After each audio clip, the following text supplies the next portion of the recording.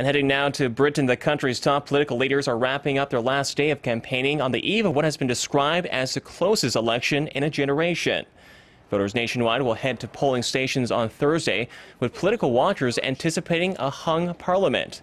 The two biggest camps, the Conservative Party and the opposition Labour group, have been neck and neck in polls running up to the highly anticipated vote. Incumbent Prime Minister David Cameron warned that a rival coalition government would hurt the economy.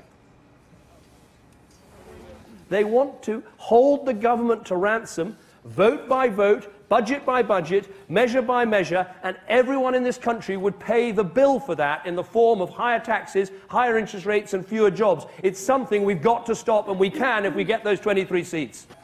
Labour leader Ed Miliband has ruled out the prospect of a coalition with smaller parties that have been playing a growing role in British politics.